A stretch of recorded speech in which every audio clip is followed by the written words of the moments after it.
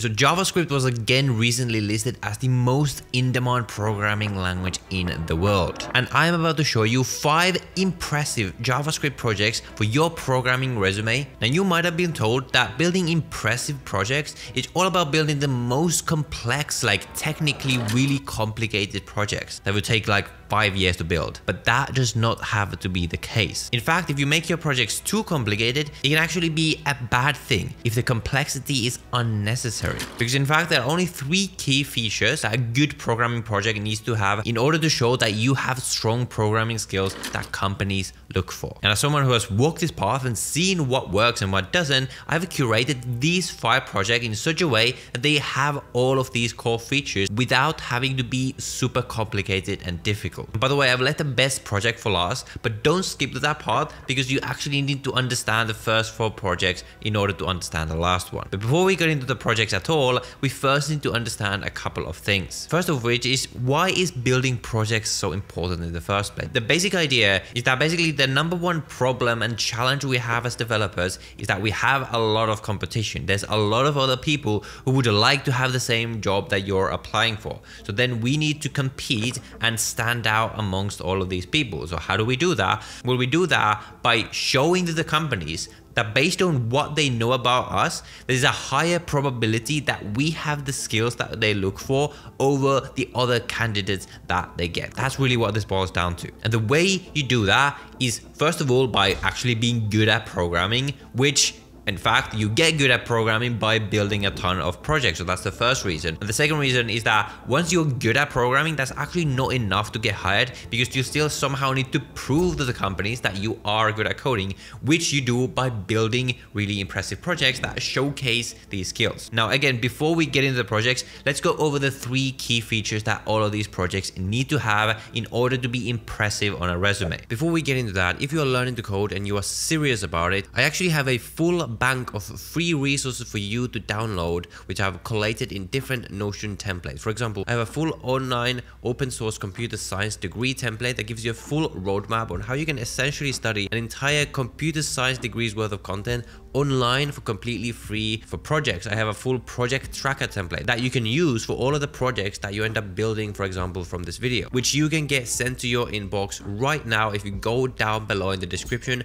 and enter your email. And you also get access to my free newsletter, which I send every week, and you can always unsubscribe at any time. But with that, let's get back into the video. So as much as I said that these projects don't need to be like hyper complex and like an unnecessarily technically difficult, they do still need to be somewhat complex so that they show that you have the skills to build something complex. But there's a sweet spot here. You just want to be able to show enough complexity without going too complex, because if you go too complex and your project just becomes unnecessarily convoluted and like very difficult to understand, then that is a big no-no. So the first key is that your projects need to showcase deep programming knowledge. And the second key, which might sound contradictory to the first one, is that you want to make your project as simple as possible. But what I mean by simplicity, that it should be simple to use and simple to understand while seeming very complex to code. You want to be able to turn like complex code into something that looks very simple and is very simple to use, aka that has a very simple user experience. That's because good software is usually very simple to use. Like imagine if the iPhone was like super convoluted or like super difficult to use like Android phones, well, then people wouldn't use it. As much as they might be able to see like, oh yeah, there's some like complexity like behind the scenes on how the iPhone was built, they're not gonna care. They're just gonna care about whether it's easy to use for them. Now, finding this balance of like making something that seems to a technical person complex, like they realize that, okay, there's a lot of different features that have been built into this,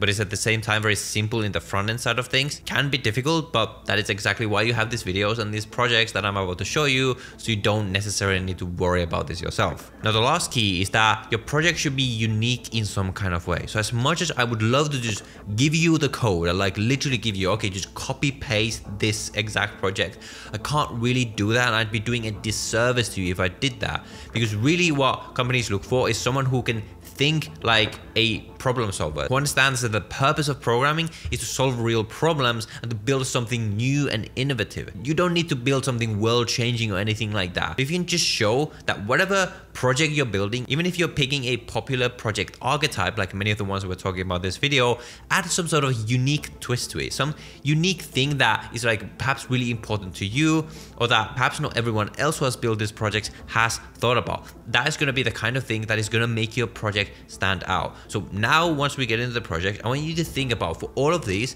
what would be something that you could add to it that could make it different, that would make it your project. So the first project is going to be some kind of an e-commerce website. Now I have one example right here, which is like a really old e-commerce project that I built like a really long time ago, where basically you have this like catalog and you can shop different sections, and then inside of the sections there's different items and you can add them to cart, and then you can go to checkout. Now you can see that the UI of this isn't like particularly amazing, but once you go here you can like change the quantities, you can delete them. I haven't actually implemented the checkout here, but you might do that. There's also authentication, so you can sign in, or you can create an account, or you can sign in via Google, so Google OAuth. So if you think about this project through the lens of these three keys, why is it a good project? Well, first of all, it is complex in the sense that there's a lot of different pieces that have needed to be put together to make something like this work. You have a UI, you have this cart feature, which is its own component. It's built in React, by the way. So React is a framework that is on top of JavaScript, which you really want to learn if you're building any kind of JavaScript projects. And then what else do we have? Well, we have authentication. So we needed to figure out how to create users, how to use Google login, all these kind of things. And you can imagine there's going to be some sort of a database behind the scenes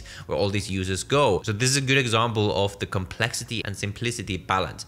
This UI, like when you're using this, is very simple to use, but in order to make it simple, there's a lot of complexity behind the scenes. Now think about what could you add to this to make it slightly more unique, to make it a bit different. Maybe you want to add like a chatbot or something like that, or like whatever you can think of. I actually made this project based on a React course at Zero to Mastery, which is this coding course platform that I've used a ton, that I'm also affiliated with. If you haven't learned React yet, I actually really recommend you go through that course, because you're going to build like pretty much exactly something like this while you go through it. So it's a really good way to learn and build at the same time. So I'll leave a link to that down below in the description. So this next one is some kind of a visualizer. Now I've got a couple of examples here. So I built this sorting algorithm visualizer, where you can see, so you can click on the name of a sorting algorithm, and based on that, it's going to sort all of these like things using that sorting algorithm. So why is this good? Well, it's reasonably complex, because not only did you have to implement these different sorting algorithms, but you also had to figure out how to like connect that to the visual portion of this app. And it also showcases that you have like computer science knowledge, like you actually understand like different sorting algorithms. So this is good from that point of view. It's also good because it's very simple to use. It's very like, anyone who lands on this page, like if they're a technical person and they understand sorting algorithms, like they'll immediately get it. Like, okay, yeah, so you can click on this and it'll like sort them and stuff. In terms of how to make this unique, like this particular one isn't particularly unique because there's a bunch of tutorials online of something very similar. But what you might be able to do is take this concept of visualizing computer science or visualizing some algorithms and applying that to some other type of algorithm, perhaps like graph searching algorithms or something like that. Or you might just take this concept of visualizing something and just visualize like whatever is important to you. For example, I've made this app a long time ago. There's a financial freedom visualizer where basically you can insert a couple of these things like starting capital, monthly contributions, interest rates, like how many years we want to visualize this for, and like how much income I would need to retire, like how much passive income I would need to fully retire. And then when you click on that, it'll show this visualization of like, okay, this is how much wealth I would need. That could then passively pay me this income. In this case, isn't even enough. But if we had like, I don't know, 5,000, then we can see that, okay, we will be financially free in 10 years with these parameters. Now, because for me, this whole financial freedom, financial independence is something I'm really interested in. Making a visualizer for this, like it really matches something that's important to me, that can allow me to like tell stories about it when I'm talking about this in an interview, of like how I had a problem of like visualizing this and then I just made code to solve it. That's the whole idea of this. This next one is a software management tool. So what I mean by this is, let's say you have a coding project, or especially if you're working a job for a bigger company, you'll have these software projects project management tools or like bug trackers where you're like tracking the different features you're building, tracking different bugs.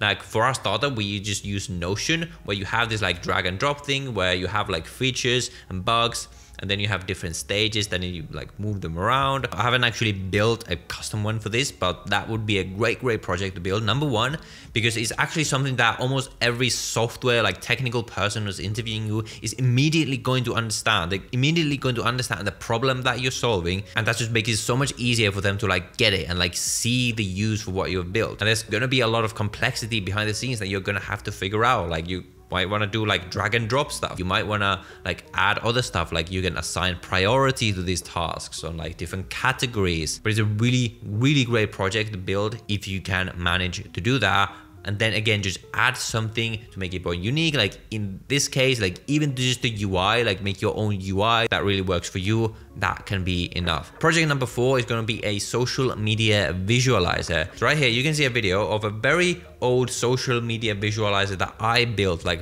back in the day.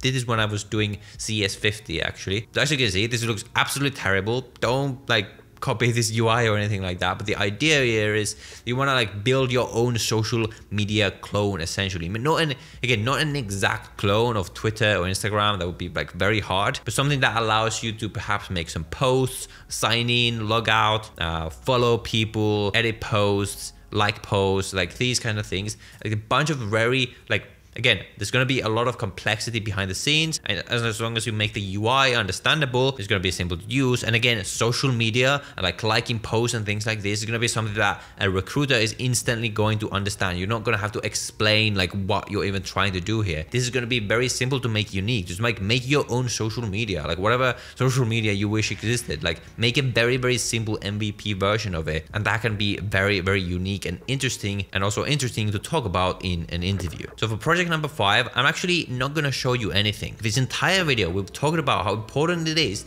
that you make these projects yours. You make them unique in some kind of way. With this last one, I highly encourage that you build a project like this. Is that you just pick a problem in the world that you want to be solved with code, and you just build a web application using JavaScript, using React that solves that problem. Maybe there's a platform that you wish existed for your industry. Maybe you want to build some productivity tool for yourself that you haven't found yet. Or even if you have found it, but you want to build your own version of it that has some feature that some of the existing solutions don't have. This is really what's going to make you stand out as a developer, actually building a real piece of software. What you want to do is think back to the reason, why did you start learning to code in the first place? For me, I had so many of these moments like in my beginning stages of learning to code where I like saw like, oh, once I learn to code, like I'll definitely build this, like I want this thing to exist. The thing is, it kept me going in those beginning stages. It kept me motivated. Sadly, I still haven't built a lot of the things that I sort of set out to build. I probably should, but I have built some of them. And let me tell you,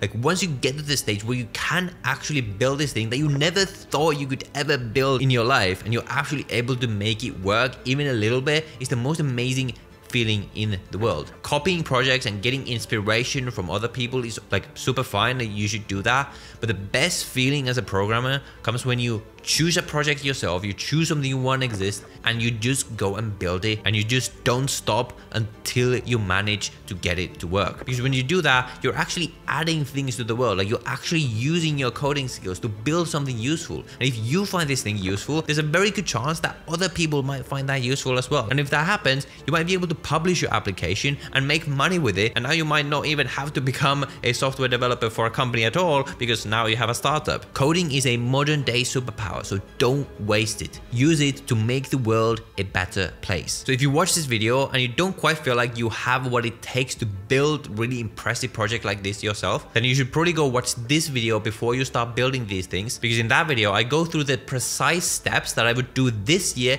to learn to code from zero if I was starting over right now. Because after that, you can be 100% sure you have everything you need and build these impressive projects using JavaScript and get hired, or perhaps build the next big startup. Good luck, and I'll see you later.